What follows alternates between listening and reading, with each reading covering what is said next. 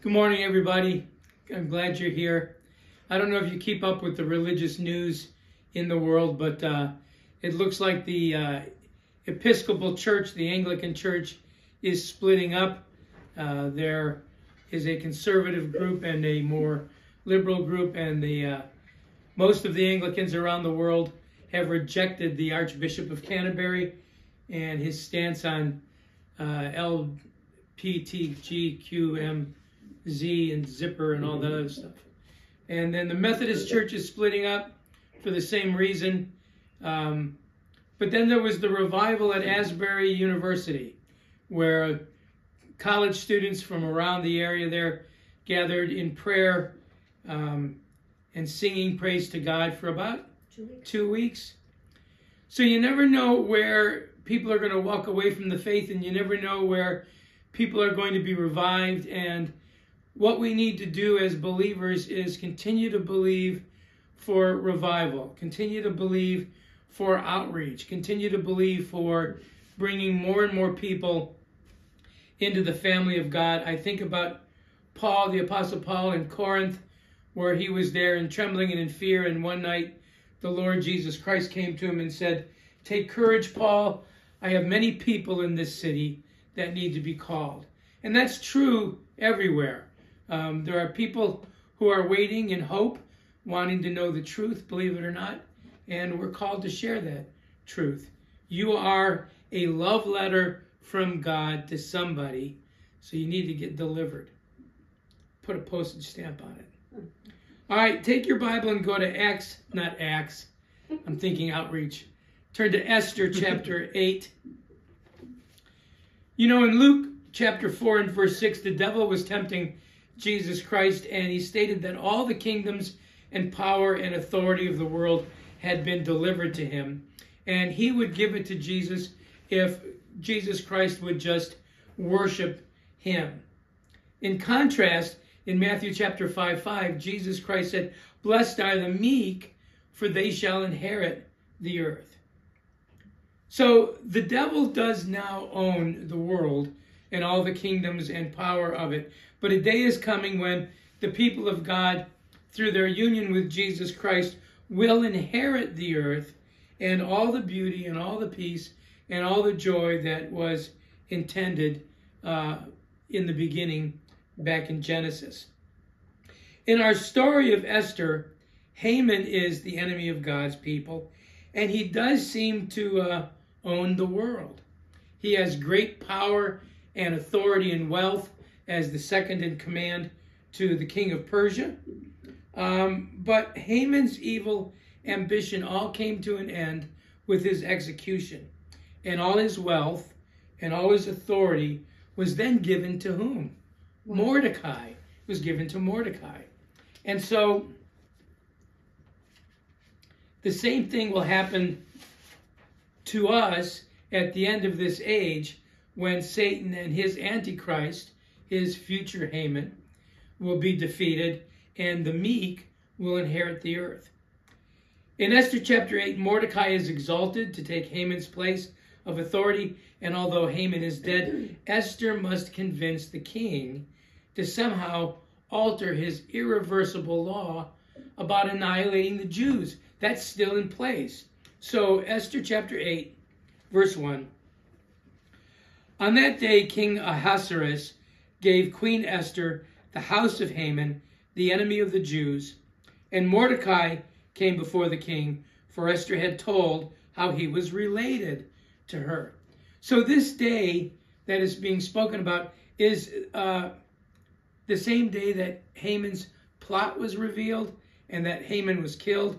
And on that day, the king gave Esther Haman's estate.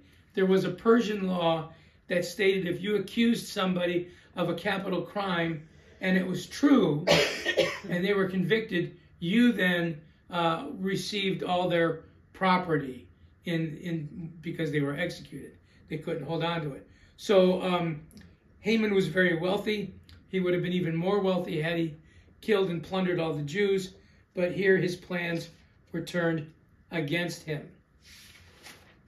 And Esther finally revealed her relationship to Mordecai. Now verse 2. So the king took off his signet ring, which he had taken from Haman, and gave it to Mordecai, and Esther appointed Mordecai over the house of Haman. So Mordecai is granted the position and the honors that Haman had. All that belonged to Haman now belongs to Mordecai. In this, as I said before, this great transfer, I keep thinking about this.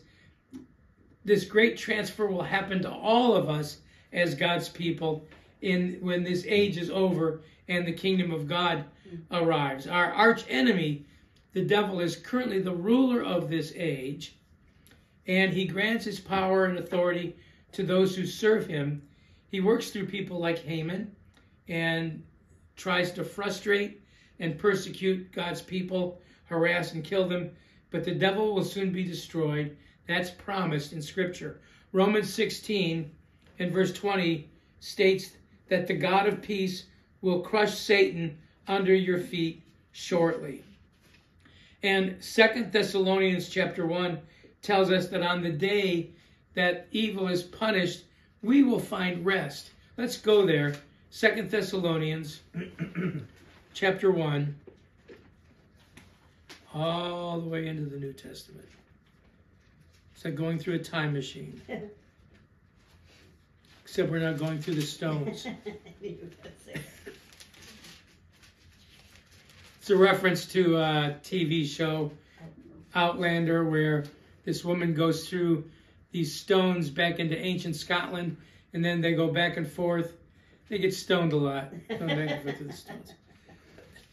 2 Thessalonians chapter 1, and starting in verse 6, it says, since it is a righteous thing with God to repay with tribulation those who trouble you, and to give you who are troubled rest with us when the Lord Jesus is revealed from heaven with his mighty angels in flaming fire, taking vengeance on those who do not know God and on those who do not obey the gospel of our Lord Jesus Christ.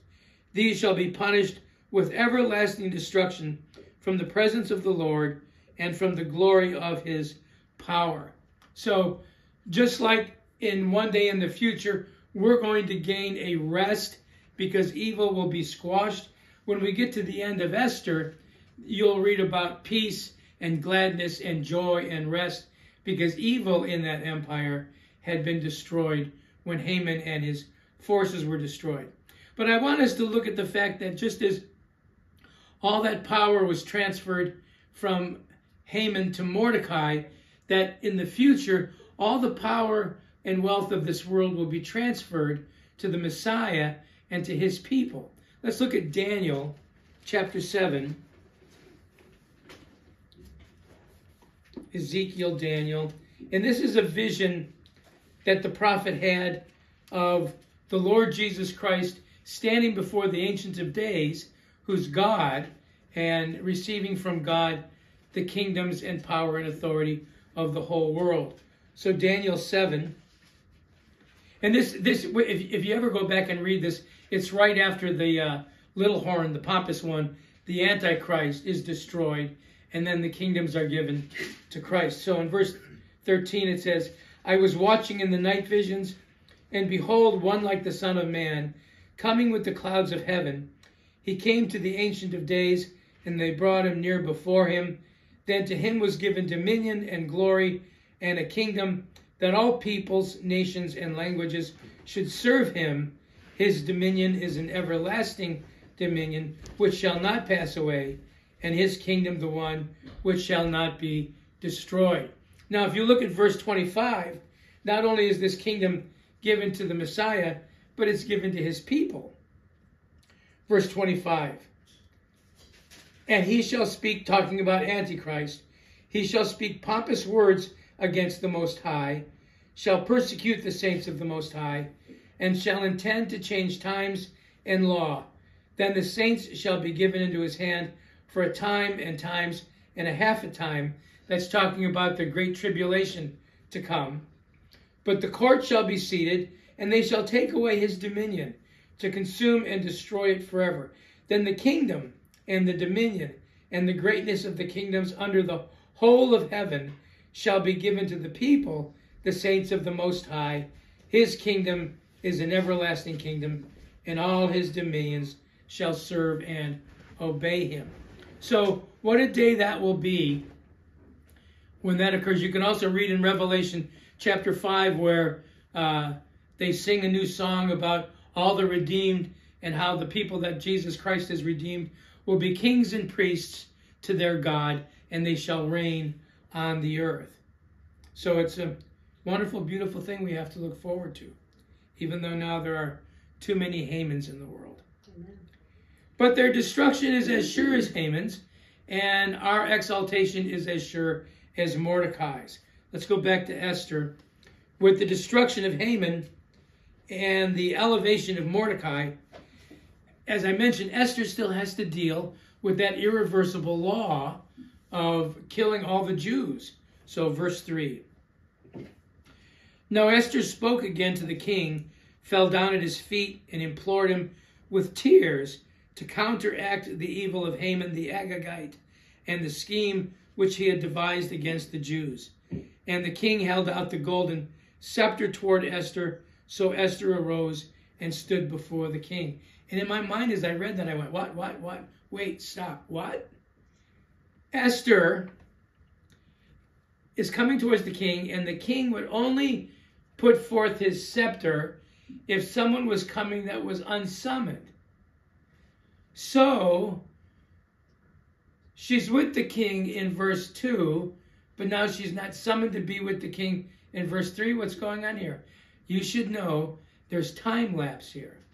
About 2.5 months or 70 days have taken place between chapter 2 and, verse 2 and verse 3. Let me show you what I mean. Do we have time? Yes. Yeah, all time in the world. Okay. Let's go back to chapter 3 and look at verse 13.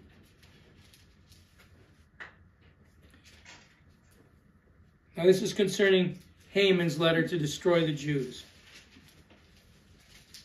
Esther 3:13. And letters were sent by couriers into all the king's provinces to destroy, to kill, and to annihilate all the Jews, both young and old, little children and women, in one day, on the 13th day of the 12th month, which is the month of Adar, and to plunder their possessions.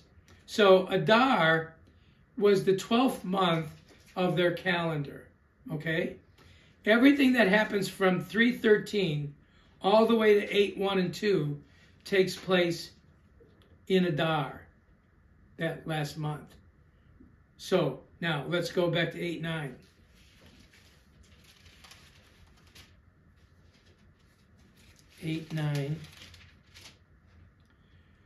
So the king's scribes were called at that time in the 8:9. 8:9. We jumped. We're jumped. Yeah, we're time traveling.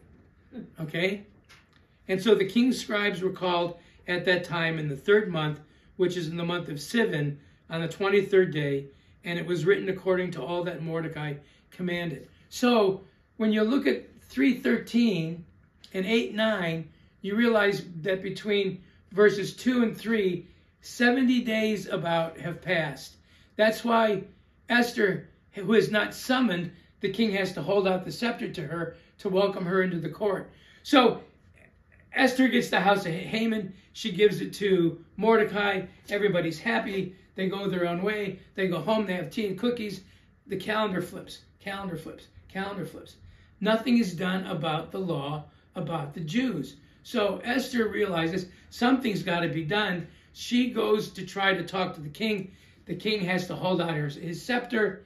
He welcomes her into the court, and she pleads now for her people. Now, verse 4. And the king held out the golden scepter toward Esther, so Esther arose and stood before the king, and said, if it pleases the king, and if I have found favor in his sight, and the thing seems right to the king, and I am pleasing in his eyes, let it be written to revoke the letters devised by Haman, the son of Hammedatha, the Agagite, which he wrote to annihilate the Jews who are in all the king's provinces. For how can I endure to see the evil that will come to my people? Or how can I endure to see the destruction of my countrymen?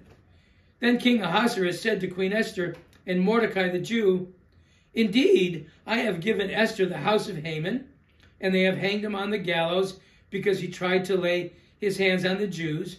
You yourselves write a decree concerning the Jews, as you please, in the king's name, and seal it with the king's signet ring, for whatever is written in the king's name and sealed with the king's signet ring, no one can revoke. So, in essence, what the king is saying is, why are you looking at me to do this? You didn't have to wait for me. You've got the signet ring. You write up a law. And that's exactly then what Mordecai does. Verse 9. So the king's scribes were called at that time in the 3rd month, which is the month of Sivan, on the 23rd day, and it was written, according to all that Mordecai commanded to the Jews, the satraps, the governors, and princes of the provinces, from India to Ethiopia, 127 provinces in all, to every province in its own script, to every people in their own language, and to the Jews in their own script and language. And he wrote in the name of King Ahasuerus, sealed it with the king's signet ring, sent letters by couriers on horseback, riding on royal horse breeds from swift steeds. By these letters, the king permitted the Jews who were in every city to gather together and protect their lives, to destroy, kill, and annihilate all the forces of any people or province that would assault them, both little children and women, and to plunder their possessions. On one day in all the provinces of King Ahasuerus, on the 13th day of the 12th month, which is the month of Adar. A copy of the document was to be issued as a decree in every province and published for all people, so that the Jews would be ready on that day to avenge themselves on their enemies. The couriers who rode on royal horses went out hastened and pressed on by the king's command, and the decree was issued in Shushan, the citadel. So, at a first reading, it may seem to you that Mordecai's decree was as evil as Haman's. Haman had decreed a Holocaust, kill every Jew. And it seems what Mordecai's decree is saying is kill everybody, men, women, children, and plunder their goods. But that's not correct. The Jews were just simply given the right to defend themselves. The message was simple: leave the Jews alone, and they will leave you alone. Mordecai's law did not allow the killing of women and children. It does seem that way in our New King James Version of the Bible, but that's not the best way to translate the Hebrew. Here's the verse 11, from the complete Jewish Bible. The letter said that the king had granted the Jews in every city the right to assemble and defend themselves by destroying and killing and exterminating any forces of any people or province that would attack them, their little ones, or their women, or would try to take their possessions. That's the same translation you have in the New International Version. So what's being said is, Chuck, they're coming to get you. You have the right to defend yourself against anybody that wants to hurt Marilee, Michael, and Evelyn and take your house. Get it? It's not that Mordecai is allowing the Jews to attack people and kill little children. He's protecting Jewish little people, and he's only giving them the right, if somebody attacks you, you have the right to defend yourself. That would assault them. Right. So now verse 15. And the Jews who were in Shushan gathered together again on the 14th day of the month of Adar. Oh, I'm in chapter 9. I'm sorry. 15. Chapter 8, verse 15. So Mordecai went out from the presence of the king in royal apparel of blue and white, with a great crown of gold and a garment of fine linen and purple. And the city of Shushan rejoiced and was glad. Do you remember back in chapter 3 when Haman gave forth his decree to kill all the Jews, It says the city of Shushan was very confused and perplexed. Here by Mordecai's statement, the people are glad. I thought about Proverbs 29, verse 2, and this is even relevant today. It says, when the righteous are in authority, the people rejoice, but when a wicked man rules, they groan. Oh, how we groan today, don't we? We groan. A good civil servant is responsible for all of the people under his care. No matter who they are, what their beliefs are, you take care of the people that you serve. Verse 16. The Jews had light and gladness, joy and honor, and in every province and city, wherever the king's command and decree came, the Jews had joy and gladness, a feast and a holiday. Then many of the people of the land became Jews because fear of the Jews fell upon them. So Esther's mission is accomplished. She's found a way to save her people. There is joy in the land, and many people became Jews because they saw the work of God and wanted to be a part of the people of God. And when I read these last two verses, I thought of Acts chapter 2, because it's similar, where people looked at the believers who had joy and fear came upon them, and they became believers as well. Let's take a look at that. Acts chapter 2. Acts chapter 2. It's one of my favorite sections of Scripture concerning how believers should live. Verse 42. It says, and they continued steadfastly in the apostles' doctrine and fellowship, in the breaking of bread and in prayers. Then fear came upon every soul, and many wonders and signs were done through the apostles. Now all who believed were together and had all things in common, and sold their possessions and goods, and divided them among all as anyone had need. So continuing daily with one accord in the temple, and breaking bread from house to house, they ate their food with gladness and simplicity, praising God and having favor with all the people. And the Lord added to the church daily those who were being saved. So it's a similar situation where when believers, whether it's Old Testament or New Testament, when believers live their lives with integrity and faith and love, there are great things that happen. God is able to move and to do great things. And so let's let our light shine. Let's really believe the Bible. Let's love people. Let's love God. And let's see what he does, how he brings in people to his family. Okay? Amen. Heavenly Father, we're thankful for your word this morning. I know it's a little confusing with the time warp and all that, but we got through it. Thanks for your goodness to us, and may your word prevail in our hearts, in our lives, and in everything we do for your glory and our good. In the name of Jesus Christ, amen. Amen.